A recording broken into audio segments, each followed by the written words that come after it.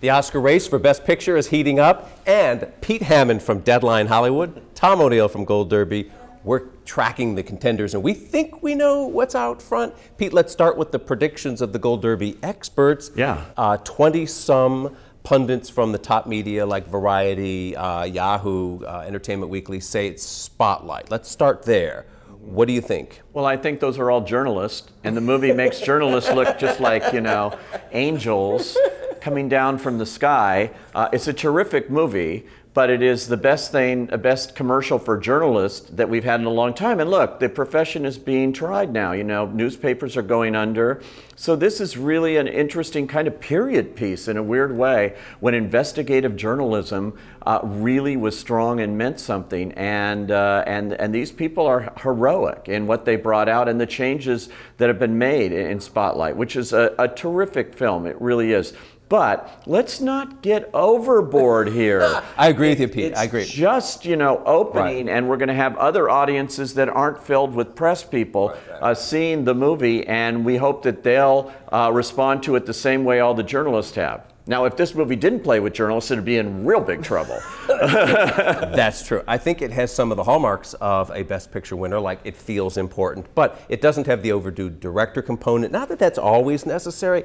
The other problem is that it is journalist-centric, but what that could pay off to mean is that if it wins those critics awards, those early critics awards like New York and LA, that could pull a Hurt Locker effect. Yeah. Possibly. You know what's so interesting about this, and I've done a few Q&As with Tom McCarthy, who directed and co-wrote it with Josh Singer, the other co-writer, and the last two movies that these guys made, you know, the critics pounced on, and now they're their new best friends. I mean, remember Cobbler, the Adam Sandler movie? And that was Tom McCarthy's previous film before this, even though he's done some great movies like The Visitor. And then Josh Singer's was The Fifth Estate, which critics just, you know, vilified. And so it's so interesting to see how you can just have a turn, and all of a sudden you're an Oscar front runner and the favorite for all the critics awards.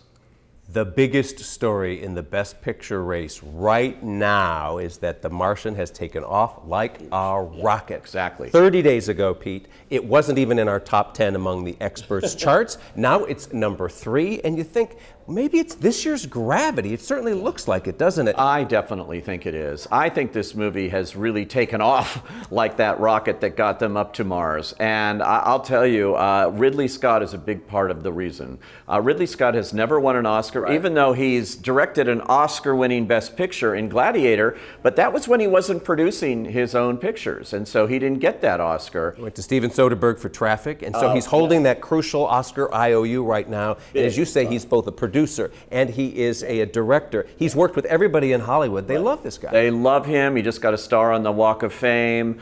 He's doing everything right. They're really out there with him at everything, making sure. 20th Century Fox, which I don't think they felt this was their biggest, strongest contender. They had, you know, The Revenant coming and Joy coming, and those were the things you heard. And then The Martian they thought would be a nice big commercial hit. Instead, it's also turned out to be a critical hit, an audience hit, and an Oscar voter hit. They love it. I've talked to many, many people that like it. I do think it's this year's Gravity. It's lighter than Gravity, but it's a kind of movie that makes Hollywood look good, because in tough times it's brought in the audience at the box office and also brought in critical acclaim. The big question is the sci-fi element. We know that they don't like sci-fi at the Oscars. They didn't put in Interstellar last year. The last sci-fi movie to get in was Inception. And then there's this other sci-fi movie this year called Star Wars coming up. Yeah. So do you think we could see one of those years where they're going to only put in one Star Wars, in other words, one sci-fi movie, or could they both get in, like 2009 when Avatar and District 9 both got in? Right. I remember 1977 when Star Wars was nominated for Best Picture and Close Encounters was nominated for like 9 Oscars, not Best Picture. But I mean, they really dominated that year, and Star Wars won 7 Academy Awards. So that's the one time it's really scored there. No one's seen the picture yet. I don't know. It's huge, obviously. It may be too huge for Academy taste. Let's not forget, this is the Academy of Motion Picture Arts and Sciences we're talking about. They have been going for small things in recent years. I mean, the last 2 Best Picture winners Birdman, 12 Years a Slave, of course, The Hurt Locker, against Avatar showed you the way they think, and in picking Hurt Locker. So I don't know that, you know, we'll see 2 science fiction movies, but I don't think they look at The Martian that way. I think The Martian's a very human film. Yes, I agree. And so I think it's, even though it's in the sci-fi genre, I don't think it's considered that. 4 of our pundits at Gold Derby say it will win, including Tim Gray of Variety, Ann Thompson from IndieWire, Nicole Sperling from Entertainment Weekly, and Sasha Stone from Awards Daily. So those are pretty smart people. We can't discount the fact that it could go all the way, or it does what Gravity did, which was get 10 nominations, 7 wins, but not those top wins, except for Cuarón got in for Best Director. That could be. I just have a feeling there's a thing for Ridley Scott this year. Yes, and I think the time has come for him, so no matter what happens, and we still have yet to see a few major pictures, but that could upset the apple cart, but I do think this movie has got it all going on right now. And as you say, it wasn't even in the ball game a month ago. That's the Oscars for you. It really is. Joy is number 2. And I'm one of the people who say it's going to win, and part of me says, well, look, it's got all the hallmarks. It's the work of an overdue director, David O. Russell, who's been nominated for all of his last 3 films. It has heart. You know, The King's Speech beat The Social Network because it had an aching heart, and this does. And it's about the American dream as seen from the view of a disenfranchised element, women. Who hits the jackpot in the United States.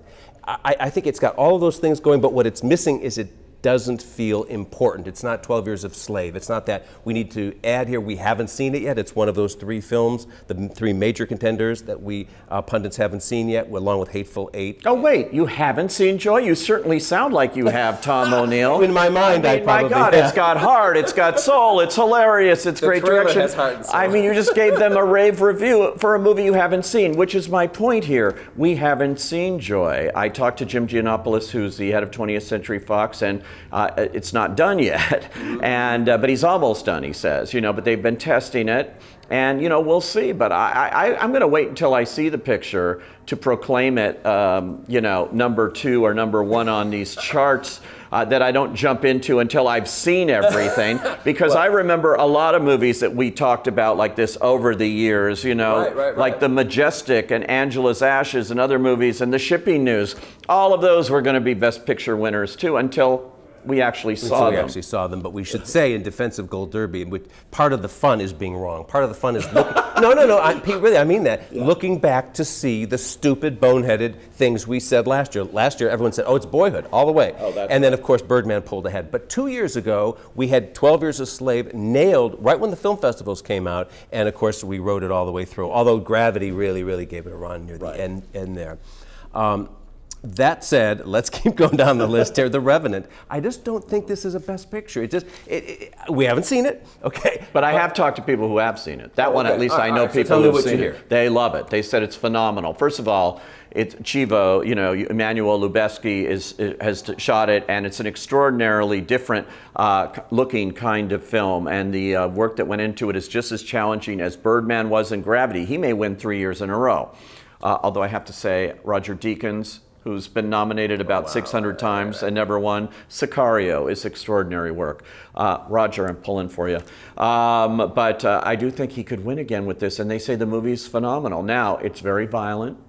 It's about 2.5 hours. It's very dark. Leonardo DiCaprio is in it to win it too. You know, here's a guy that lost 5 times, comes up every year and tries to win, and I hear he's phenomenal in the film, as is Tom Hardy in supporting. So that's what I hear. Again, I haven't seen the picture yet, but boy, filmmakers, this looks like a real filmmaker movie, and this could appeal, but it may not appeal to the entire Academy, and particularly the older people. It's about a guy, you know, for hours and hours trudging across the snow to get revenge on his butt. I mean, I find that hard to believe that that's a Best Picture winner. I know. I hope I'm wrong. Yeah, you may be. Steve Jobs is my favorite movie. It'd be a first. Steve Jobs is my favorite movie of the year, and we're seeing it go down the charts, and I think that's foolish because I agree. People are saying, oh, look, it didn't meet expectations at the box office. Well, the box office, as you and I know, tracking this industry, it was positioned all wrong. It rolled out to 2,500 theaters when Birdman, by comparison, just last year rolled out to 850, and that was much more sensible. Right. So it's not a failure as a film. No, no, it's actually a very good film, and it played very well with the Academy. You know, it got an A- cinema score even from audiences that went to see it. The mistake here was it's from a major studio, and they know how to release big movies, big wide releases. So they opened it really well. The top independent opening, I mean the top limited opening of the year, but when it went wide, it just collapsed. And in second weekend wide, it really collapsed. It felt like a horror film fall, 64%. Well, the title's terrible. Yes. They didn't call The Social Network what's his name, Zuckerberg, right? No. They did. So why are they calling this thing? And plus, we had an Ashton Kutcher movie called Jobs to confuse the thing. And you know, this movie is not going to gross that much more than Jobs did, which is like everybody's going like, oh my God, how could this happen? But I think it's a problem Oscar-wise only in the sense that they went out so wide so fast. They're not using that great distribution pattern that the Weinstein Company has done for years, and Fox Searchlight and things, as you mentioned. With the platforming. The platforming, but keeping it only in a few hundred theaters up until Oscar nominations tops. And that's when you go with these pictures. But then again, this is from a major studio, and this is what they do. And this isn't the first film this has happened to this year. It's happened over and over. It happened with The Walk, a terrific movie they made the wrong moves when they opened it in IMAX, and it never recovered. Let's go through the rest of the list really quick. Number 6, Carol. I mean, I could see it maybe getting nominated for Best Picture. It's not on my list. I think it's a movie that's going to appeal to the below-the-line groups. Costumes. Beautiful art direction, costumes. Design, the cinematography. I buy all that. All of that is really good, and that can help it get into the Best Picture race as well. And of course, the actors, it's a real actors movie. Number 7 is a film that everybody is underestimating, I should say, and that's Bridge of Spies. Yeah, well, I don't know why. I don't know why either, because Spielberg got Warhorse in there a couple years ago. Nobody liked that. Look, and he's been nominated 10 times for directing. He's won twice. But this movie is beloved by the Academy. They've really been eating it up. All of their buddies are in the crafts across the board, so it's got a wide, very strong movie, very strong performance by Tom Hanks. You know, I think it's one of the few adult oriented movies that's actually doing well at the box office too. And so I think it's going to play through. And I would definitely count Bridge of Spies in the Best Picture race without question. Hateful Eight was very high ranked on our lists a few weeks ago. It's falling down while other movies are getting attention, but it's still really in the race, isn't it? I think that Quentin Tarantino could have won Best Picture with Inglourious Basterds a few years ago if the race had just been a few more weeks. Hurt Locker was losing steam. There were scandals around it, remember? And there were parties for Quentin all over town. He really is an overdue director. Yes, he is. But he's won twice for writing, so he's not overdue for Oscars. This movie is, I've heard, because I haven't seen this one yet, but 3 hours and mostly with an intermission for the road show. Intermission for he's doing it like a road show. I love you, Quentin. 70 millimeter film. You're my guy. The thing is, it's 3 hours set basically on one set, so I don't know. And plus, he's been very controversial lately with all of these kind of anti-police controversies going on, swirling around him. Oh, it only helps him. Brooklyn is really doing well with Academy members. Yes. They love this movie. Yes, so do I. And I do too. But it's a movie that you could easily underestimate because it's so quiet and it's just so. And films from a female point of view don't often do well, but this movie is doing extremely well with Academy. It's a gorgeous movie. It's a beautiful movie, and Saoirse Ronan it's just a perfection. Here's the thing, with this and the movie Carol that you brought up. Brooklyn is set in 1952. About a young woman living in New York, working in a department store who finds love. Carol is set in 1952 about a young woman in New York working in a department store who finds love. Interesting. I mean, it's like one or the other, but both? I don't know, but I would guess that Brooklyn may have the upper hand because, like you, I've been hearing nothing but glowing things. I mean, I've had Academy voters, particularly older ones, come up to me and just like unsolicited talk about this film. It's really registering much the way one other little movie is registering, Room. Yes. The same way. They are blown away by this little film, Room, which I think will definitely get in the Best Picture race. Actually, I jumped over it on our list. It's number 8, and it really is the little indie, like Whiplash last year, that was a small production that just everyone felt passionately about, and Room took off at the film festivals, and we know that she's she's the front runner and/or the very serious Brie Larson. Yes, likely winner of Best Actress. But I think it's a lock to get in, don't you? Oh yeah, I do too. And you know, they're keeping it very small right now, you know, and just going out slowly and waiting to cash in on those Oscar nominations and awards buzz when it starts happening, and hopefully some critics awards too. But I do think Brie Larson is out front in the lead actress race, as well as she probably should be, but there's so many good actresses this year. It's really a strong year for Best Actress, not just among the young ones like her, but the older veterans too. But I do think Room, and I also think 8-year-old, 9 years now, 9-year-old Jacob Tremblay is a surefire bet for supporting actor. Really? A surefire bet? I think he's definitely going to get nominated. Wow. However, I've talked to Academy actor members who resent the fact that a lot of these kid performances are lead, but they're put into supporting, and they feel like they're totally lead roles, but that's sort of the way it goes. And well, Keisha Castle-Hughes got nominated in lead. And that surprised everybody, because we all thought she would wind up in supporting, and so you never know. And the actors are the ones that determine this. Okay, let's go through the rest of the list really quickly. Inside Out has fallen down to number 11. It had been up there before higher up. Toy Story 3 has been nominated among the... and Up have been nominated among the cartoon films.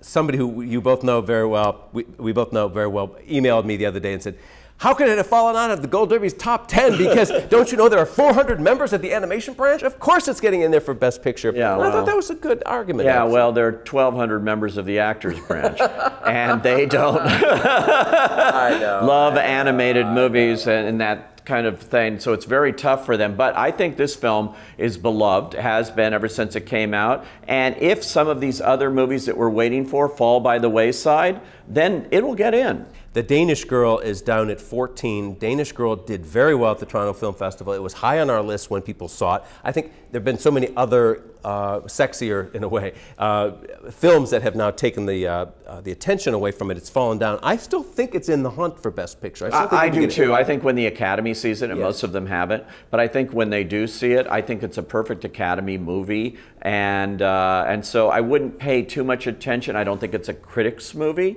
and I think we're seeing that borne out here. So I wouldn't pay attention to the early chatter on that. I think that one we'll have to wait and see how that plays when it plays the Academy, but I have a feeling they're going to respond to it. One of my favorite films this year is Straight Outta Compton. And a lot of pundits are not taking it seriously as a contender. But look, we've seen African-American movies do very well at the Oscars recently. 12 Years a Slave, of course, just won. Selma got nominated last year. And it's a great movie about media and about a transformation that's taken place in the entertainment field. Do you think it can get in? I do. I've always thought Straight Outta Compton could get in. I've talked to so many Academy members who bring up that movie right away. Now, they hadn't seen a whole lot when they kept bringing it up, but that's the one movie that resonated from the first half of the year and maybe the first 9 months of the year to many Academy members, particularly males.